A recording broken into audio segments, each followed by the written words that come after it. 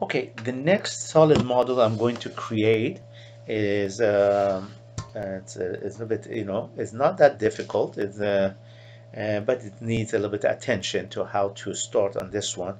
This is chapter 6. Okay, this is chapter 6, tutorial 3. Okay, we're going to go chapter 6 dash tutorial 3. Okay, and enter. So we're going to activate this here, and then we go to extrude, placement define, frontal plane, and right is already selected.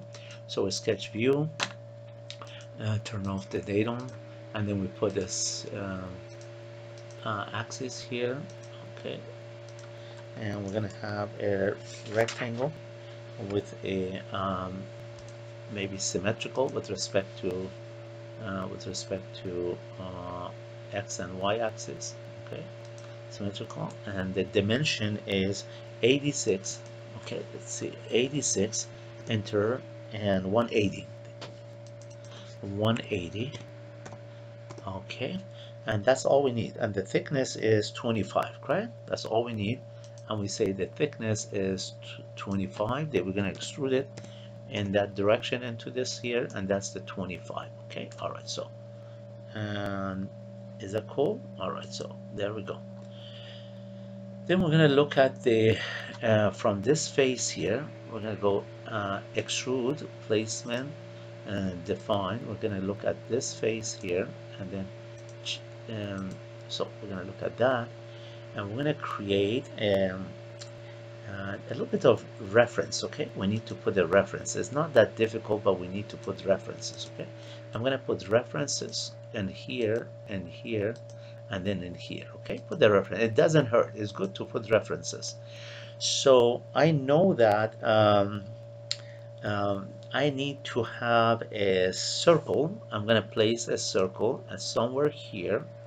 Okay, with a radius of 30.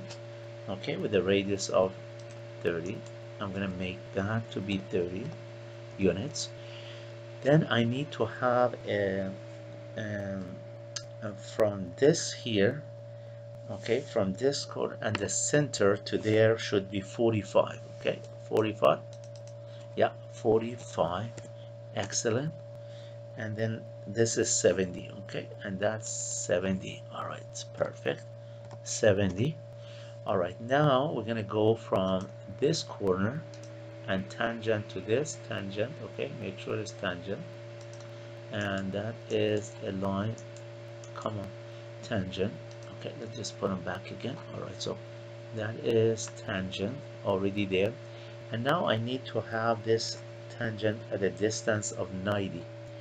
So if I create a line at let me see, if I go to from here tangent, or just pick a point there, and then I'm going to go tangent, and now I have to dimension that. Okay, I have to dimension. I know that the dimension from this point to the top should be 90. Okay, so the location should be 90. Okay, so that's good. That's good. I think that's 90, and this is tangent, so we're gonna trim this piece here. All right, so that's what we have, and there's a 70, and what else do we do? This is 25, 70, and do we need to have the, we're gonna do the circle later on. Okay, we're gonna do the circle later on, and this has to be tangent. Okay, this is it bothering me, this one here. Okay, that's tangent. And what is 45? It says 45 distance, and okay, so do we need it? It says, okay, and this is again tangent, so everything is good to go, and we're gonna extrude that now. Okay, we're gonna extrude it, then we go back, then we need to cover this. Okay, so we have to have a shade. Remember that we have to have a shade, so that means the loop is complete. Okay, so we have that, and there's several ways of doing this, but this is one method. Okay, So we go here, and then we're going to extrude that in this direction, and that should be, the total is 55, 86. Okay, the total thickness is 86, and okay, beautiful. So look at that. Okay, we created that. Oh, okay. One more thing. So when we did that, I needed to do something mid-plane. Okay, let me just have the plane back on. Let me see if that plane is in the middle. Is that in the middle? Yeah. Okay, so we have the plane because we need that plane, that mid-plane. Okay, that's the mid-plane.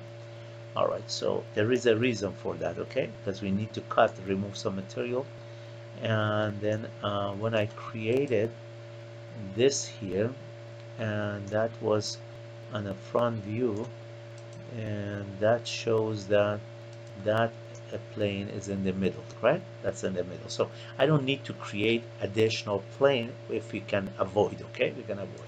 So wonderful. Then we're going to create a hole on this face, right? When I create a hole, so we say extrude, placement, define on this face here, sketch view, sketch view. So we're going to go right click, references. So we're going to define the center, solve, close, circle, and then that circle is going to have a diameter of 30. Okay, that diameter is 30. Okay, great. And now we're going to extrude it all the way through. Okay, we're going to just poke the hole all the way through this material. Again, we go all the way through, and there we go. So you see that? Oh, I need to get this clicked. Okay, all right. So it's all the way through. Now we're going to remove the materials in here. So we go to extrude, placement, define. We're going to click on this plane, and then we say sketch view. Okay, so we're going to create a rectangle. Okay, let me just turn off some of the plane so that we can see that, and no shape, no hidden. So I need to put some references in here. Okay, some references. Let's see where I'm gonna have my references with respect to the center. Okay, center. So I'm going to have a right click, references, center of this. Let me see, and then anything else. I think that's about it, right? All right, so that's about it. And then maybe if there's a reference here, so this one here. Okay, so we have it already. So I'm going to go down, and then all I need is a center line, maybe that goes through there. Okay, all right, so that's for symmetric. I need that. Okay, if I wanted to create a rectangle that is going to be placed, maybe I'm going to say symmetrical or no. Okay, let's see if I go to there, and then I am going to okay, let's see, where is the sketch? Okay, let's go back to sketch. All right, so this dimension should be 20. Okay, that's 20, correct? That's 20, 20, and then this one should be 60. Okay, 60, and this is 21. It says 21.21, correct? 21.21. Okay, and the total dimension here is 116.74. Doesn't matter. Okay, 116.74. Okay, all right, is that good? So all the dimension is set. Let me turn the shading back on, and you can see that we created that rectangle in the middle. So then we're going to go to sketch, back to sketch, and say check, and we wanted to go to both direction. Okay, cut, and then we want to cut in both directions. See that? We cut it in both direction, and that's perfect. That's what we needed. There we go. And then there is a little bit of maybe. Okay, next we're going to put a counter bore. Okay, a lot of students ask me how to do the counter bore, and I'm going to show you how to do that. Okay, so we're going to go um, I'm going to drop a hole tools hole on this space. Okay, I'm going to drop it. There's two handles. There's a green handles. One green handles goes to this edge, okay, on that edge, and then another green handle. Let me just turn off the shading so it doesn't interfere. Okay, so that one, this dimension is 42. So we're gonna go 42, and the other one it should be 40 to this edge should be 43. 43. Okay, so now we're locating the, I don't know what I did with the hole. Okay, this is the hole. Oops. All right, so let me just look at that, and that hole is located right there. Then I'm going to go to shape. Okay, shape, and then go to this symbol here called use the standard hole profile as drill hole profile, and then I'm going to click on the counter bore hole and then use to the next surface, and the information for the information for the hole, the bore diameter is 50. Okay, the bore diameter is 50, and then how deep that is 10.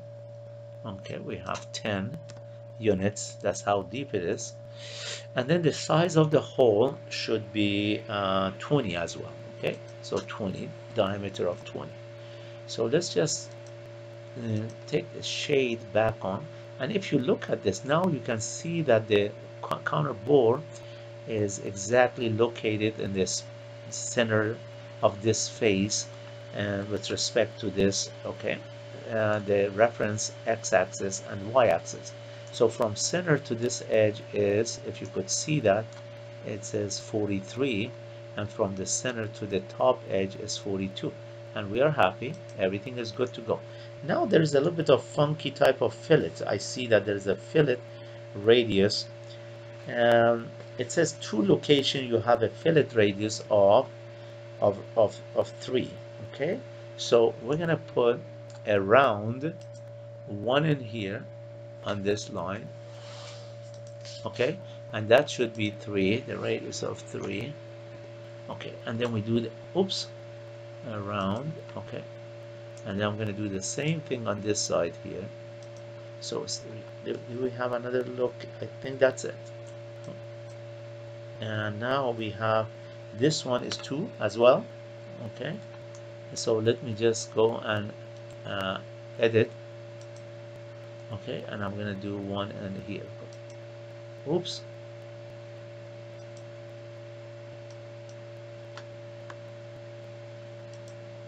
Okay, so let me just see if I can find that. Okay, excellent. So then we check it. Now we got all the rounds. See that there's a round. There's extrude 1, extrude 2, extrude 3, extrude 4. Hole, we use the hole tools to create the counter bore, and then this is a round. We did it last. Okay, so if you look at this, it looks fantastic, and that we can maybe render it a little bit here, the blue, maybe blue, and then we got the red. I think I like this color. Okay, and this is control. We go that face also. Okay, and then we have the top, maybe the top surface here, and then control, so you can see that. And then maybe this here, I'm going to put the yellow, whatever that color is. Okay, so it looks good. Okay, so this is the end of chapter 6, tutorial 3.